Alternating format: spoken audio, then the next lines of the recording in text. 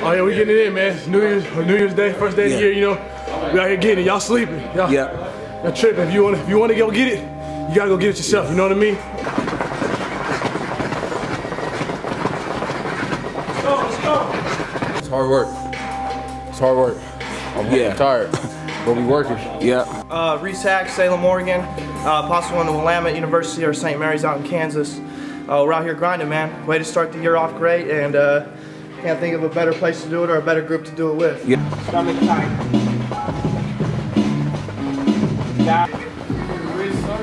Get some calves today. Come on, come on, come on. Hard work pays off. We're here getting it. Working on the one vest from dudes like me, my size. So what that means, to get more vests in, we gotta have more bigs come. The thing is, you gotta figure out what your fears are and not be afraid to list them out and put them down on paper so you can get over them and then move past them and figure out which bad habits are causing you to have fear, so then you can get over the fear itself.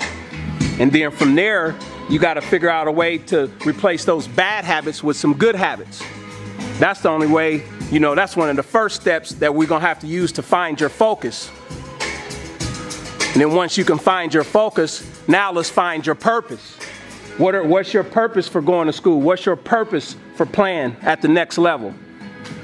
That's the only way you're going to be successful at what you're trying to do, is you have to have a purpose. If you don't have a purpose, you're just going to be another team player in the program that might happen to play 5 years later after you done wasted 48 or 60 months out of school and probably not graduate. So you got to figure out what your purpose is for your academics and your focus. And that's that.